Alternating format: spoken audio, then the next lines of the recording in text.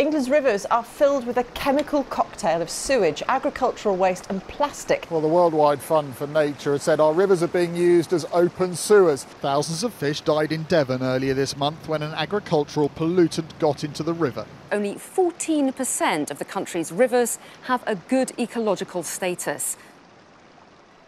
Rivers are the lifeblood of our landscapes.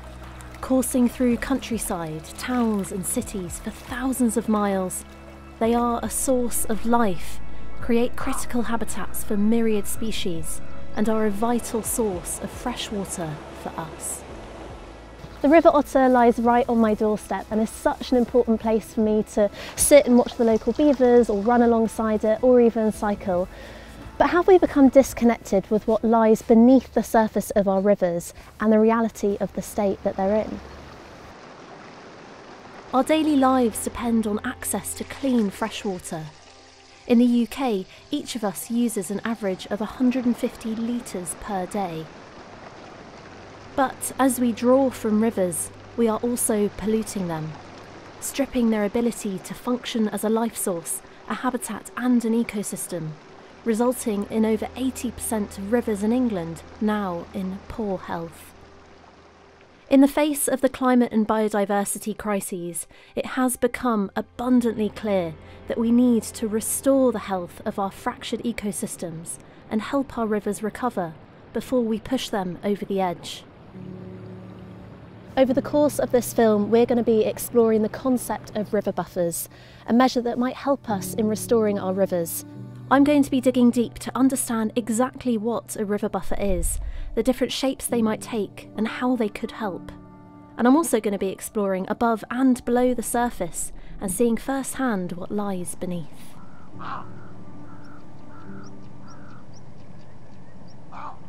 So I've come to a spot at the top of Bodmin Moor and I'm here to meet Arlen Rickard, who's Chief Policy Advisor for the Beavers Trust. So he knows his rivers and I can't think of a better person to speak to when I'm on the start of my journey, really, talking about buffers and what they might mean for our rivers in England.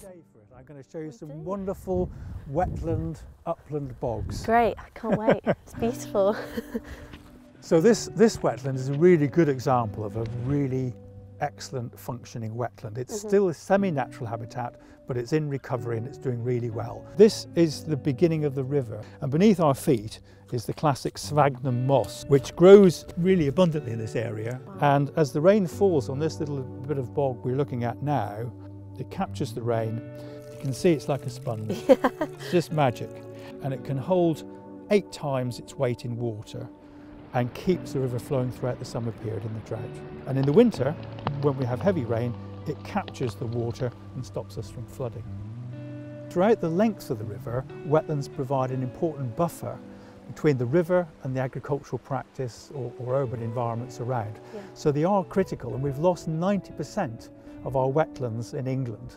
So we need to rebuild that, to rebuild resilience. How could a buffer zone physically help a wetland to restore and bounce back from being damaged? Well, buffer zones are really, really important, and they're so much more than just a strip of land beside a river.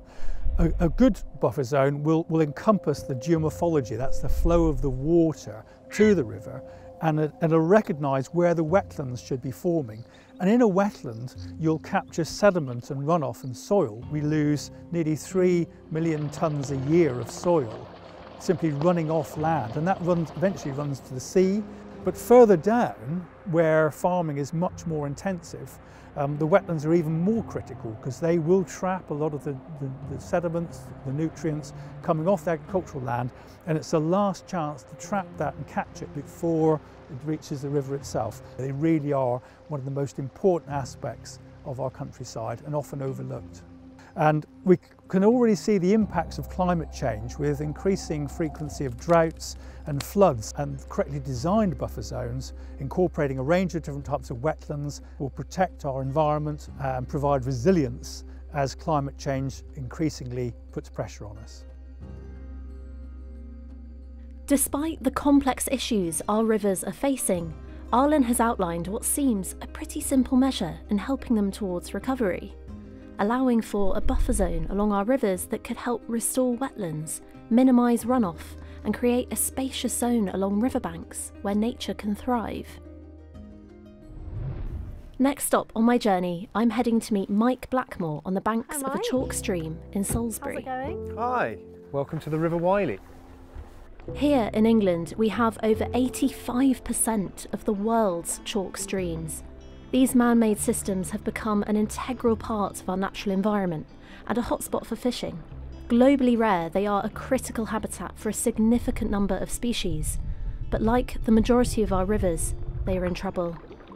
But here, there is restoration work underway that is helping the river recover. What you'll see here, just as we come round the corner, is an area of this river where a really wide section of buffer is making a really big difference to the ecology of the river. This sort of sloping transitional habitat from the field up there down to the river has allowed for a succession of different plants to establish. We've got a much higher level of biodiversity here. Going from the aquatic environment, slowly transitioning up into a terrestrial environment. Before the restoration work was done, there was very little of this sort of habitat available on this section of river. And so moving the fence line back, so excluding the livestock and regrading this bank has essentially allowed for a huge increase in biomass and biodiversity here. And the end result is the people that use this river, the fishing club here, actually have a much healthier river in which to practice their sport. What worries you about the state of British rivers and their future at the moment? So, the biggest concern for me on the chalk streams is a big drought. They're not particularly drought resilient. We can make them more drought resilient, but that's a big task. Is it a realistic prospect for us to expect there to be buffer zones across rivers in England in the near future? It's part of what is needed for the full restoration of these habitats. They need the space to create an environment that can breathe with changes in flow. We're starting, I hope, to think about rivers not just as a means of getting water off the land and out to sea, that it's something that it's actually has a value. That can only be good for the rivers.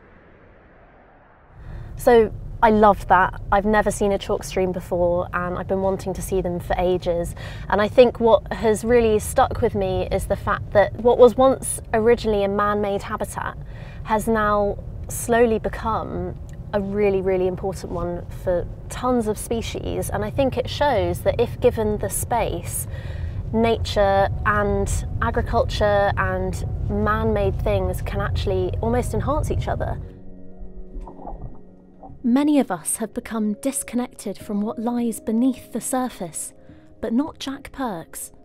For the past 10 years, he has been filming underwater in our rivers, fascinated by freshwater and the species and habitats it supports. I'm off to meet Jack at one of his favourite freshwater snorkeling spots. But before we dive beneath the surface, I'm keen to understand what it is about this environment that has kept him close for over a decade and the changes he has seen. So Jack, your fascination with filmmaking and freshwater habitats has taken you all over the country. What's drawn you to these habitats in the first place?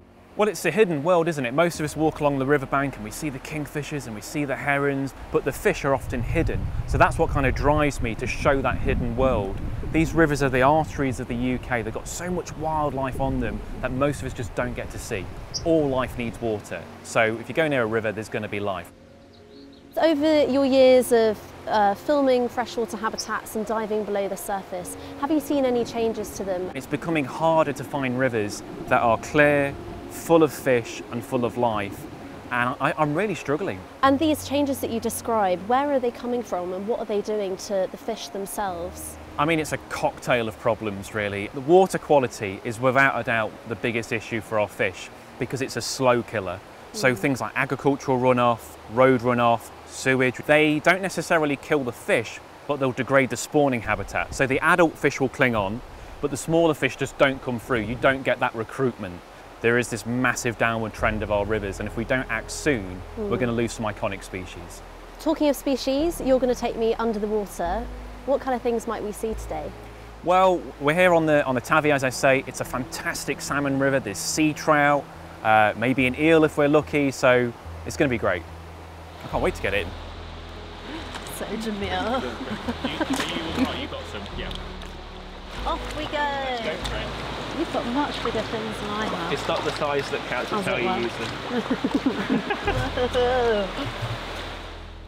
Diving into the freezing water with Jack, I wasn't sure what to expect.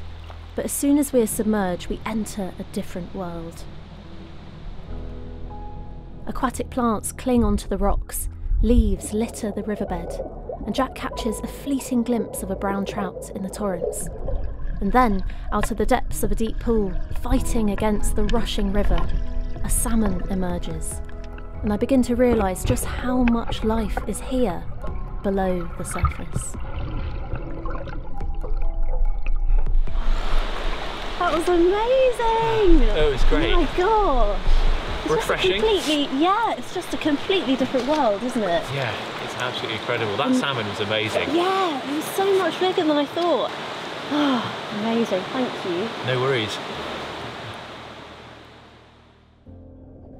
Coming face to face with one of the most iconic species that inhabit our rivers and seeing firsthand the role buffers can play in protecting them, it seems that making space for buffer zones along our waterways is a no-brainer. So I'm left feeling, what's the catch? Over 70% of land in the UK is dedicated to agriculture. So understanding what it might take to encourage farmers and landowners to make room along our waterways for buffers is really important. So I'm actually on my way north at the moment to meet two people who know a lot more about buffers than I do. And I think there's a lot of complexity that I need to unpick about buffers and making space for rivers, but from a landowner's point of view. Claire Robinson of the National Farmers Union works closely with farmers and landowners regarding environmental issues. And I'm keen to hear her thoughts on how setting aside space for buffers on farmland might work and what might need to be put in place to help this happen. The sunshine is beautiful, isn't it? So obviously it's really easy for conservationists and NGOs and environmental organisations to come up to farmers and list all the benefits of leaving aside an area of land next to a river. But what are you concerned about for farmers? So you've got to find a balance that works for both the farming business as well as what nature wants. Farmers need to think about how a buffer strip fits in with the whole business. If you're looking to put land aside so it's more for nature, it's obviously got to be work as part of the farming system. If the right payment scheme was in place for farmers to set aside this area of land, depending on what that looks like, is this something that the NFU would encourage farmers to apply for? Well, of course. I think you need to develop the vision working with a few farmers so that you can understand why they might be concerned. If you are looking at something that could be land use change, you need a funding stream that matches that. So one of our members, Richard Bramley, he's got a river bank that is also a flood defence, and then next to that on the field side he's also put some land aside, is actually then planted or is managing in a regenerative fashion the land next to that bank. Excited to hear that Richard Bramley has buffers in action on his land, my next stop is to visit his farm in York and understand the impact of this on his business and farming. So we're standing next to a buffer sort of zone here. What impact has this had on your farm? When it comes to setting land aside, in this instance, I don't feel it has a huge negative impact. When I see the bird surveys and I see that, we've still got good populations of corn buntings, where I'm stood here, I'm watching little flocks of finches just popping in and out, and that's really rewarding. I'm working equally as hard to make sure that the farm is producing stuff, but once you've got it in your mind that you can also complement that with improving the biodiversity on the farm as well, then you kind of get hooked. Personally, my viewpoint is that's the only way forward, and that is to both be able to recognise that farming is something that we need, it has to produce our food, but we also can't discount the fact that farming has had an impact. And what we can do is we can improve biodiversity on farm, creating habitat for insects. In the process, we're improving productivity, we're improving the resilience of our soils. So there's multiple benefits. So if we're asking farmers to set aside more areas of their land, is this something that the government should be supporting? Well, the answer is it needs long-term commitment to funding. Government can have a role in facilitating. The key thing for me is going to be around reward and simplicity. And if what we really value is more wetland, then that does have to be reflected somehow back on farm for the long term. There's a lot of good going on out there, and we need to culture on that good.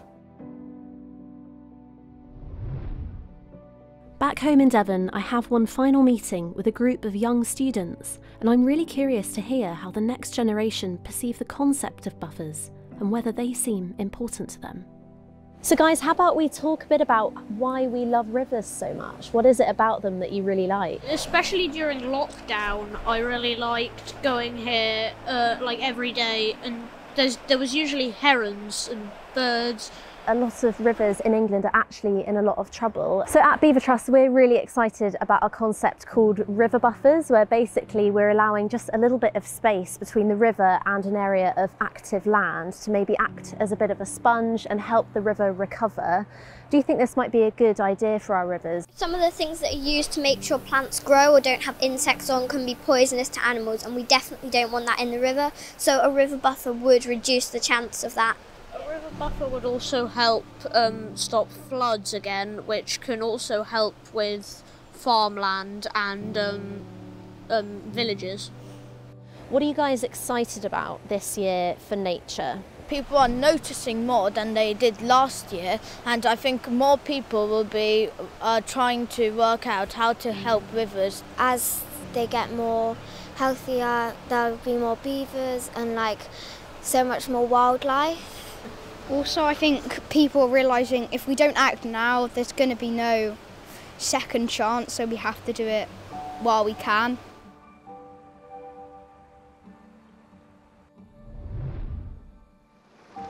Up until now, we have looked to take as much as we can from our landscape, whether it's for our survival, farming, building, often working right up to the very edge.